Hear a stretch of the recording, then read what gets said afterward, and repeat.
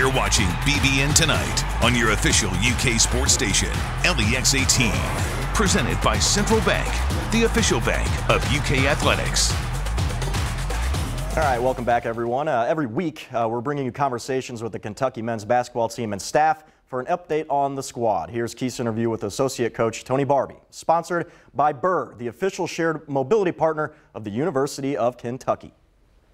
Well, Coach, we've had some fun getting to know the players, but getting a chance to also know some of the coaches as well. I'm just curious if you can think back to when you were younger, who was the person that you remember putting the basketball in your hand, and do you remember what kind of was going on and back when you were young? Well, being from Indiana, you know, a basketball crazy state like Kentucky, you when you're born, you're put in a crib with a bottle of milk and a basketball. So it was my dad. He was an athlete. Growing up, he played high school basketball with Oscar Robinson at Crispus Attucks in Indiana, and he went on to play football at Tennessee State, my dad. So he was, you know, big into athletics, and he was always my coach on all my youth teams. So, you know, my dad got me and my three brothers started in the sports, and that's where it all happened.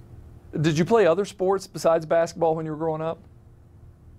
Well, in that era, you played them all growing up. So, you know, up until high school, I played everything: football, baseball, did it all. And I just, you know, when I was this height, I'm 6'6", and I was 6'6" at the end of the 8th grade. I figured you know, basketball was going to be where my future was at. So that's when I got to high school, I just concentrated on that.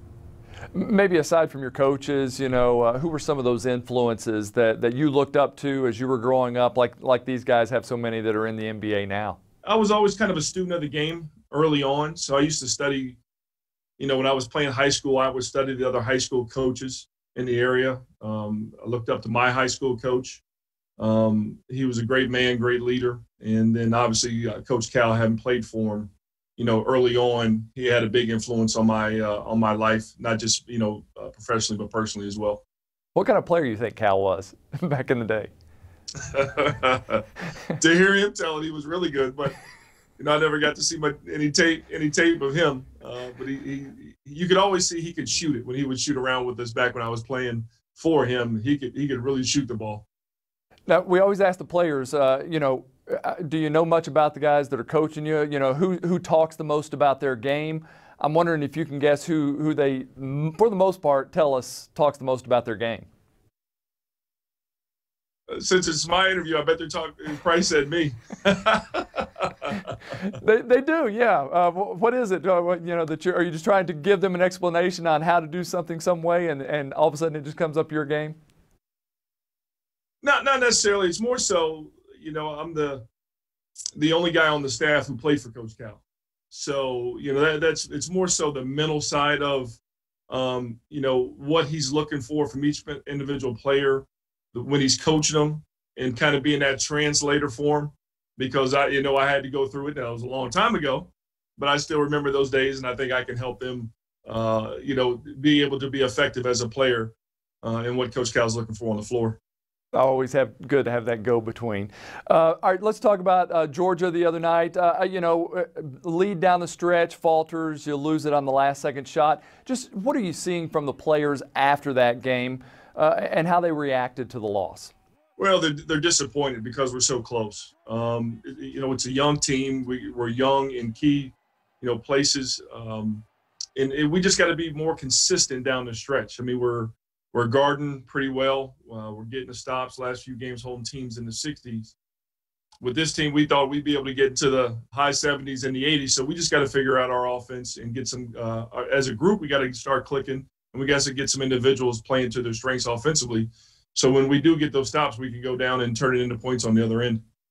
I mean, when you think about it, you just played your 13th game. I mean, does it come down to the fact that really that would have been your first SEC game? I mean, you didn't have those early preseason games to go through with this team to help them figure things out before you get to league play?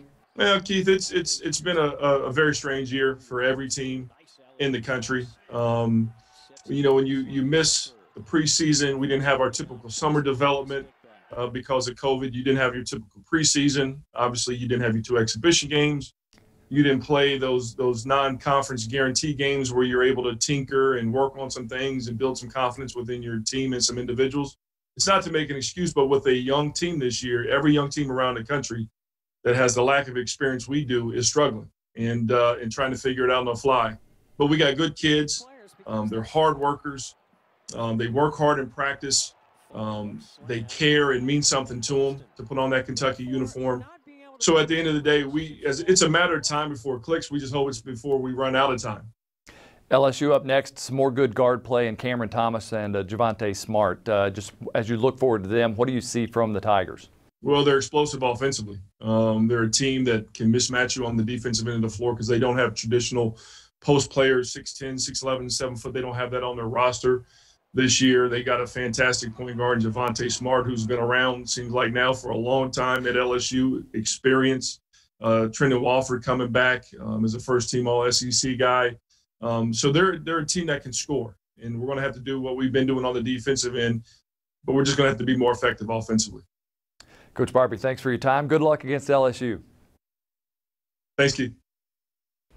All right, coming up next on BBN Tonight, we'll stay with Kentucky hoops. Jack Goose Givens of the UK Sports Network joins us to talk about tomorrow's matchup with LSU and more. We'll be right back.